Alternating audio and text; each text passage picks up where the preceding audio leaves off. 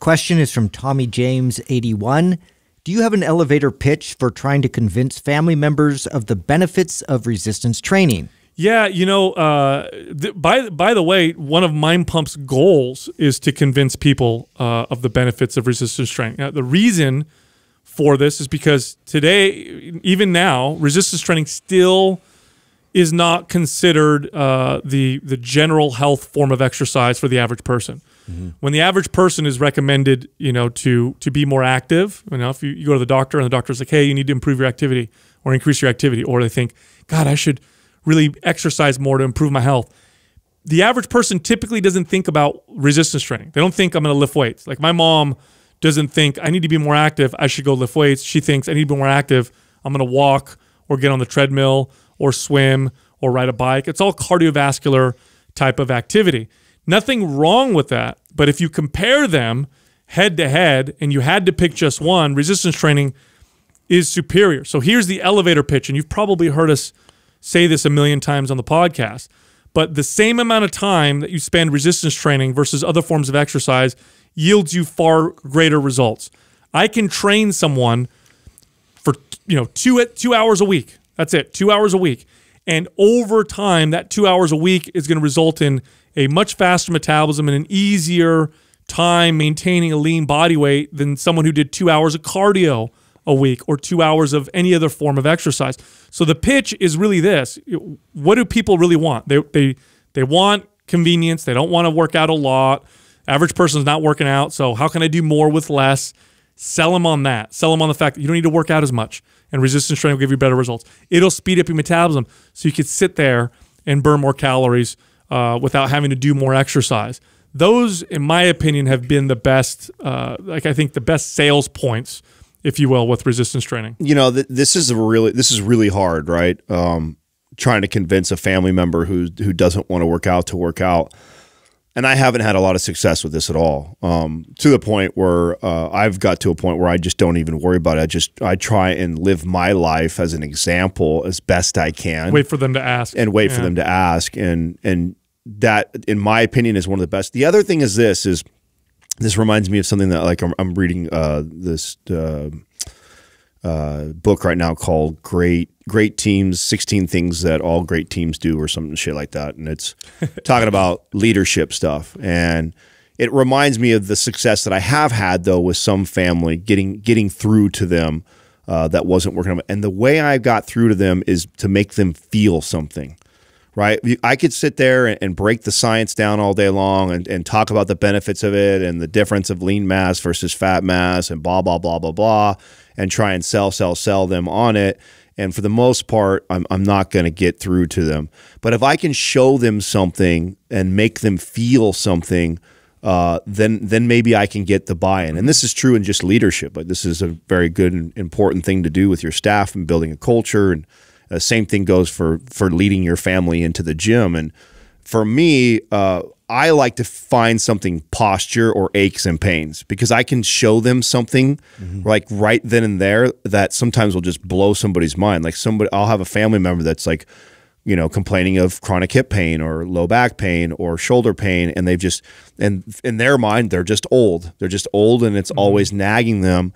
And when I can get to the root of what's going on, if it's obviously not an acute injury where they tore something or broke a bone and it's just chronic pain, I can normally give them a few movements to relieve it, like instantly, right then and there. And when they feel that, and you just spent like 5 minutes with them doing something, that's the things that normally would, if I got somebody, that would perk them up. Because most people just, we all want to, you know, lose a little bit of body fat, build a little bit of muscle, look a little bit better. You're not going to do that in a couple sessions. Right. You can't do that. Right. You can't even do that in a great workout. I can show you a workout and it'd be an amazing workout, but you're not going to give them that.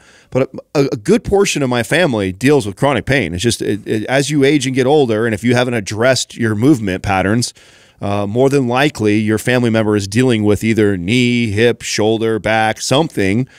And if you learn and understand the body well enough, or you have something like MAPS Prime Pro, shameless plug, but if you've got a tool like that and you can help them by showing them that, and then when they feel that, man, it's a lot easier to convince them on the importance of coming in and exercising and training That to me has been the most success with a quote unquote elevator pitch to somebody, because I feel like I could try and sell you all day long on something and it just ain't gonna happen. I've had a very similar experience, and mainly like waiting. I waited out till they'll come ask. They obviously know what I do for a living, and so it's like it presents itself sometimes to where I can kind of steer them in that direction. But usually it is through like some kind of a pain or some kind of a condition or something they're going through that I know that, okay, this is going to at least start building the conversation in that direction.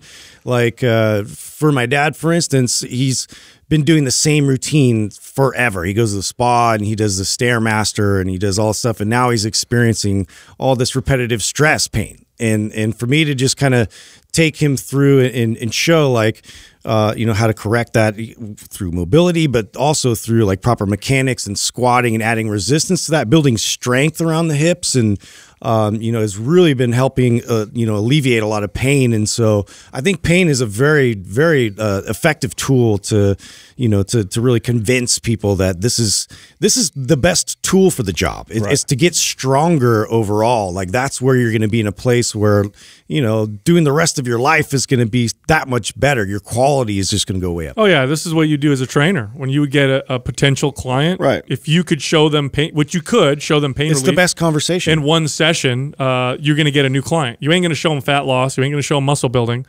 I mean, to be clear, the only success I've ever had with convincing family members to do resistance training are ones who already made the decision to start working out. Yeah. Then it's a matter of what kind of workout. So they come to me and say, you know what, I need to start exercising. I think I'm going to start. Right. What do you think I should do? That's when the resistance training. Right. You never walked up to one of your family members who's morbidly obese or has diabetes. You should start poking them in the belly. Yeah, and said or had a pitch that got them all of a sudden to wake up and train. Like those people aren't going to live if they weren't doing it before they got to this place. They're not doing You're it like now. at dinner, all of a sudden you bring the projector out. Yeah.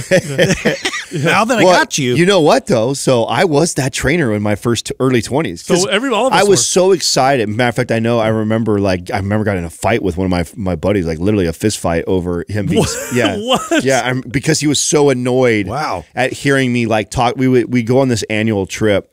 I know I've shared with you guys maybe off air, maybe not on the show before, that we used to do this every year. We go up to Lake Trinity, which is up towards Shasta. Yeah. We go up there for 10 days. Same friends, same people, like 50 people go and meet at these campsites, and we go there. And I've been doing it since I was a kid. Well, after high school, college, and then moving to San Jose, then getting a job as a personal trainer, 20 years old.